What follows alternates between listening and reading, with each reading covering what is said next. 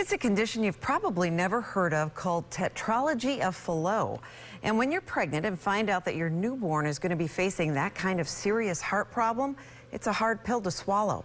But this Tampa mom is just grateful for every day she has with her little boy. You call him your miracle baby. He is my miracle baby. Christine Soto tried for years to get pregnant after having her daughter Anaya. When she found out she was pregnant with little MJ, the family was elated until 24 weeks into the pregnancy. When the doctors came in, it wasn't just one. It was like multiple, like 8 of them. And I'm like, something's wrong. Her baby had a heart condition called tetralogy of Fallot, serious problems with the heart structure that change normal blood flow through the heart. She was scared until the very moment he was born. I only got to see him for like 3 minutes.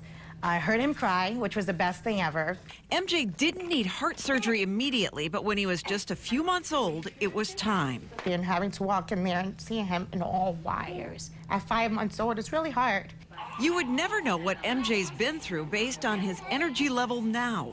But under that shirt, there will always be a reminder of the condition that will require follow-ups for the rest of his life. It's really, really hard because you never know, especially going to a heart appointment. You never know what's going to happen. So with him, it's like he's running everywhere. You never think anything of it, you know? And he's just perfect. He's perfect. He's my miracle right there. MJ's speech is delayed and he's still pretty tiny, but Christine is just happy he's as healthy as he is. And they're all looking forward to this year's Heart Walk. Last year I walked with him, you know, and we walked it. This year I'll let him run through the finish line alone. I'm Stacy Scheibel for 8 on Your Side.